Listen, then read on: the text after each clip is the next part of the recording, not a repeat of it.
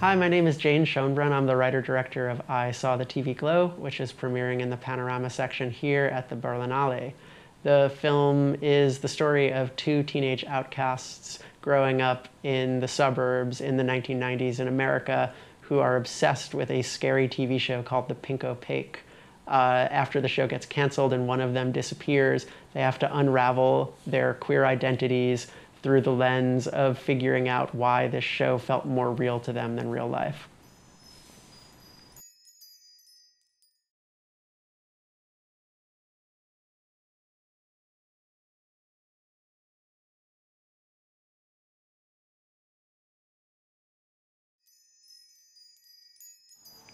Hi, welcome to the Teddy TV. My name is Zsombor Bobák, and this time we are discussing the film I Saw the TV Glow. Hi, welcome to the Teddy, welcome to the Berlinale. Thank you for taking the time.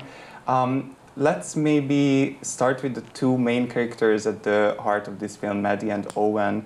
Can you describe them a bit and also how they encounter each other for the first time? Yeah. Owen and Maddie are two kids, sort of outcasts in their very homogenous 1990s suburban hometown in America. They don't fit in. Owen is sort of a bit of a afraid of his own shadow, a bit of an introvert, and Maddie sort of has had like the opposite reaction to not fitting in. She's more of the angry goth girl. Yeah. You know, she's like wearing too much makeup and glaring at people if they dare to look at her in the hallways. And but they're both obsessed with a TV show. They're both obsessed with this TV show that's sort of like a bit too scary for kids, but still for kids. It's a 1990s American cable show called The Pink Opaque about two teenage girls who fight monsters and save the world. And so Owen and Maddie first meet because Owen's parents won't let him watch this show, and so he sneaks out of the house and goes over to Maddie's house to watch The Pink Opaque with her in her basement on Saturday night, and form this bond because for them the show feels, the show is sort of like a balm. The show is like a refuge for them to hide from, this kind of mundane town that they're stuck in. It's also an outlet for their queerness, although at the time they don't really have the language for that. And eventually they sort of form this alliance around the show, and Maddie starts taping it for Owen and leaving him VHS tapes in the photography dark room after school, and they just increasingly become obsessed with this television show until it's canceled, and then Maddie disappears. Yeah, but then what you mentioned as well, like it's more than just escapism with this TV show, with The Pink Opaque. Can you tell us a bit about this aspect of the film? How, maybe the obsession with the TV show goes way beyond the idea of escapism. Yeah.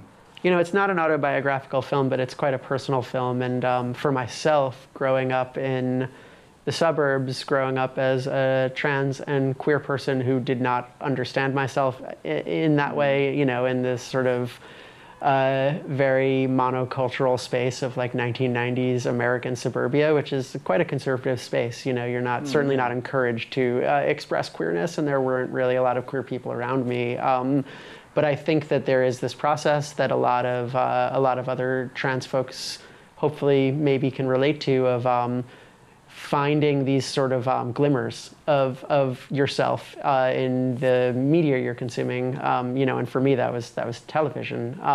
So growing up in the 90s, I spent so much time watching TV, and TV was comforting to me in this very specific way where it felt more like a home than the home I was in, or at the very least I was being sort of fed stories, entertainment that, that I could build an identity around. For me, that was above all the TV show Buffy the Vampire Slayer, which the TV show in my movie is sort of pretty overtly, loosely inspired by. And Buffy the Vampire Slayer, was a show for girls, as they would say in the 90s. And so that's what they said. That's what they said. And I carried around a lot of shame about how much I loved Buffy. You know, I wouldn't really talk about it to the people in my real life. And, you know, my dad would tease me, like, isn't that a show for girls, like the father in the film says. And but within that show, I found such a sense of like a gaze on the world that felt like beautiful to me. And that, you know, in hindsight, I can look back on and say, like, oh, that was an outlet for my queer identity that didn't really have many other outlets at that time. And yeah, this line, there's a moment in my film where the characters say that the characters on the show that they love feel like family to them. And this really was like my relationship to Buffy, you know. And I think I think there's something particular about being a trans kid because I wasn't in myself, you know. Like I didn't have the ability to. I wasn't in the right body, you know. And so like coming of age and coming into myself sexually and coming into my gender was complicated and traumatic and not something that like I could express, not just because this place that I was repressive, but because I literally physically couldn't do it until I had transitioned. And so this experience of sort of identifying with fiction or looking to these other characters and these other worlds on the screen to have like a taste of something that could feel like coming of age in the right way was I think it was like a means of survival almost. Yeah, absolutely. But then it also becomes very difficult to kind of break out of that, isn't it? Because the film as well sort of portrays this very strong fandom of these two teens as a space where, yeah, of course, they can run to this space where they finally find those kind of codes that resonate with them. But then at the same time, how do you break out of it when everything outside of that framework is not suitable for your needs or for who you are? Yeah. This becomes like a really big issue in the movie. Yeah, I think it's a movie about like the limits of exploring your identity outside of your body, or you know, sort of putting yourself into fiction and living your life vicariously through fandom or through the screen, which, you know, before transition was something that was a huge part of my life to the detriment of my own. I have so many memories of like heartbreak tied to the television shows I loved, or sort of like clinging to entertainment to do a lot of the things that I think for people who come from more like, you know, like easier or more normative backgrounds that, you know, like the outlets exist in the real world to sort of like chase love and feel like yourself. And then this really wasn't available to me, I think, until transition. And the process of, you know, to me, it's not necessarily, though, a film about transition. I think it's like, it's a film that I wrote in the early stages of transition as I was dealing with like the fallout to coming out, from coming out, and this idea of like holding myself in my entire life until this breaking point. And this really is, I think, like the arc of the film. By the end of the movie, the main character in the film has sort of seen himself in a way that he hopefully will never be able to unsee. And so for me, it's a film about, I think it's a film about how we cope with repression. It's a film about where repression comes from and the sort of quiet power of shame. And it's a film about how that can eventually and finally crack in a way that you can't hide from anymore. Yeah, right. What was very intriguing about is, because now we talk about how the characters sort of try to see themselves, define themselves through fiction. And what I found fascinating in the film is how sort of this fiction, the structures of fiction, start to imbue the functioning or the working of memory as well. That sometimes memory adopts this structuring of fiction. What is your take on that? I think that I make films. I don't really believe in realism in film, right? Like I don't believe that there is like a form or a language that you can express yourself through in the film medium where you're sort of expressing reality or expressing something that like you could call like a perfect realism. Yeah. And so if that doesn't exist, then all you have to work with are various gradations of fiction and of unreality. I think that a lot of filmmakers in America sort of like cling to narrative as the only tool at their disposal to represent that. I think I am more interested as an artist in memory, in dreams, and in like tone, and in the sort of like moving through cinematic space in a way that can evoke like the emotional experience of a dream or the emotional experience of thinking back on how childhood felt. And so I think with this film, I'm trying to do exactly that. It's a memory film. The way that time, the way that space moves in this movie is not straightforward, is not trying for realism, is trying to represent like an emotional logic. I think that it's both trying to represent like the emotional like the feeling of being young and seeing something beautiful that you don't quite understand yet, you know, and sort of like trying to represent these television shows that had meant something to me as a kid and that are now like woefully outdated as something that more as how they felt to watch as a young person than how they actually looked.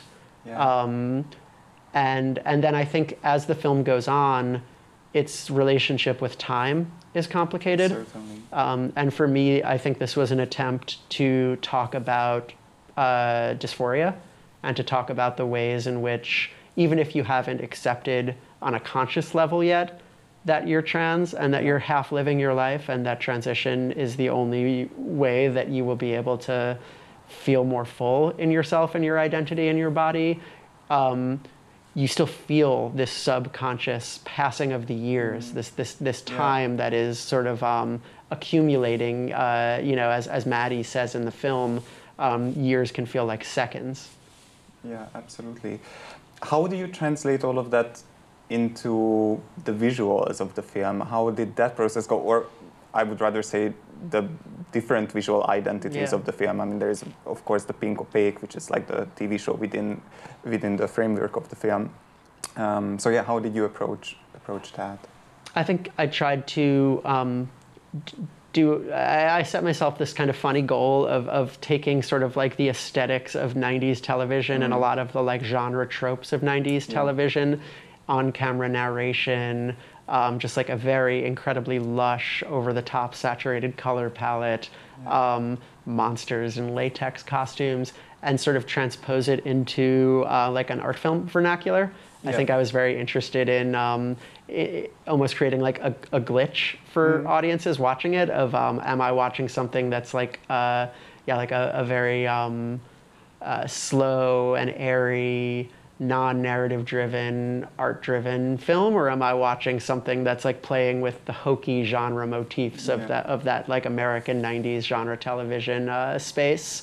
And I thought it would be the most interesting to sort of have that be a constant question throughout the film. I think in terms of that's like the beginning of the film. To me, the film very much has this narrative arc of going from this very romantic, nostalgic, you know, one of the first scenes in the movie is set underneath a parachute in gym class. And so you're just covered in these like lush rainbow colors. And then by the end of the film, you're stuck in this arcade that's like an ultra modern, almost like Dave and Buster's style casino that just feels like completely hellish and oversaturated in a different way. And to me, this was the arc of childhood to pre-transition adulthood, right? Like something being bled, some kind of romanticism being bled out of these spaces that we were told as young people were beautiful and you know, and spaces to hide within,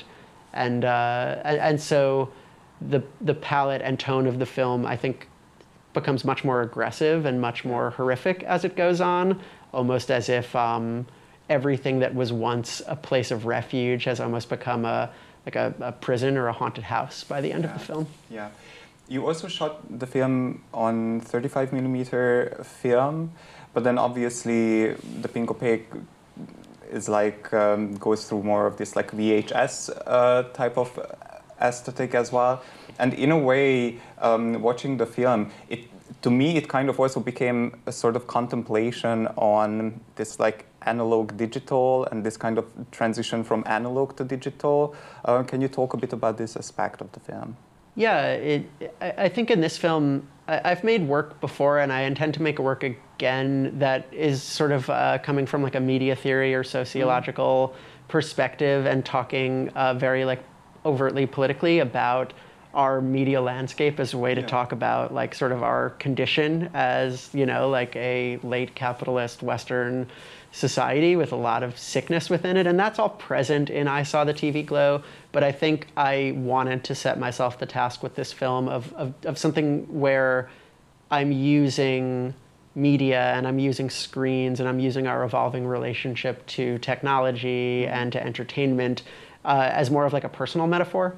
I think in this film, like the metaphor is like the way that when I was a kid and I would sit there and watch these TV shows on Saturday night on this little screen that could just be imbued with such romance. And by the end of the film, this scarcity or this romance is gone, and you know, you have these giant flat screen TVs, oversized, and everything is available all the time on them, and you know, it's almost become this like addiction. Totally.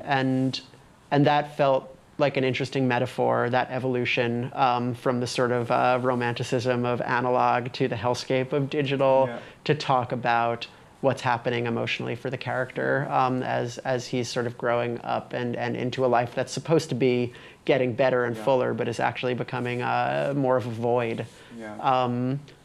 I think that it's also just so fun to play with mediums, you know, and my first film did a similar questioning of lo-fi aesthetics with more of a traditional, like omniscient third-person cinematic language.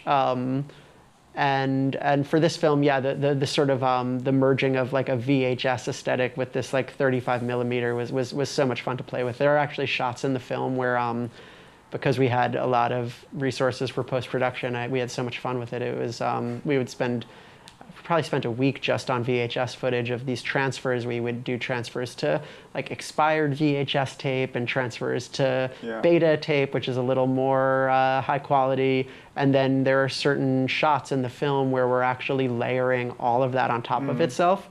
So the background might be from the 35 millimeter scan, and then the foreground is from the lowest quality VHS, but I wanted to pull out these details, so we layer in a little bit of beta in there, and painting like that, and painting these pictures that are very, like elaborate with their use of like animation and CGI as well, became like it was very fun as an artist to get to play with those tools. Yeah, I can imagine. And it also nicely ties back with this idea of time that we talked about, like also just like, I don't know, in those times waiting for the TV show to come every Saturday night, like the Pink Opaque is on Saturday nights, and then nowadays it's just like, you can like binge everything down in basically one sitting, and at the time there was like also this, I don't know, this kind of like suspension of time that was like related to fandom, where you constantly had to like wait and see how everything goes further. And I do think the political element of it would be this like conversation around like nostalgia,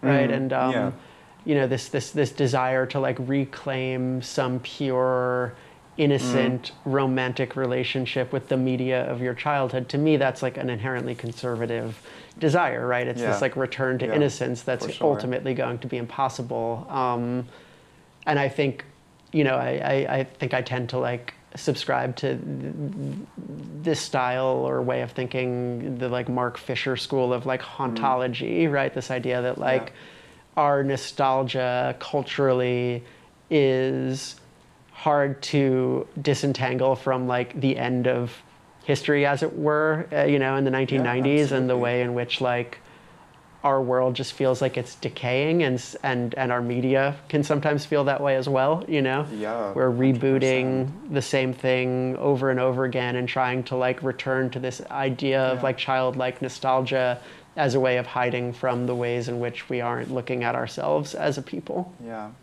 Now, the last thing that I want to get to, because that was also very intriguing to see the role of screen in the film.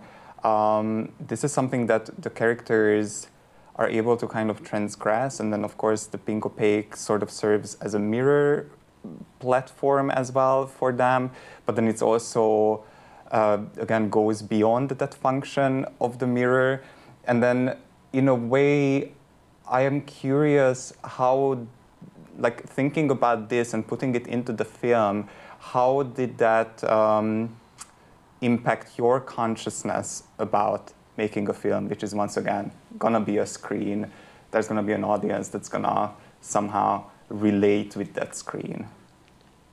It's something I started with my first film, We're All Going to the World's Fair, and on that film, very early on, I think I happened upon this metaphor that I feel is very, it can be taken in a lot of different directions, of using like the screen as a primary sort of visual idea and symbol and image in the film, which to me is almost like this invisible way of talking about modern life in a way that I don't think we do so much actually in our media, because we watch our media on screens, but the screen is often kind of invisible in the art we consume and make. And it's a shame, because I think that like the screen is like one of the more dominant sort of ideas in our world. We spend so much time staring at screens. It's almost constantly. And so how can our identities not be diffuse and formed through this relationship to screens? I think as I was beginning to question my own gender identity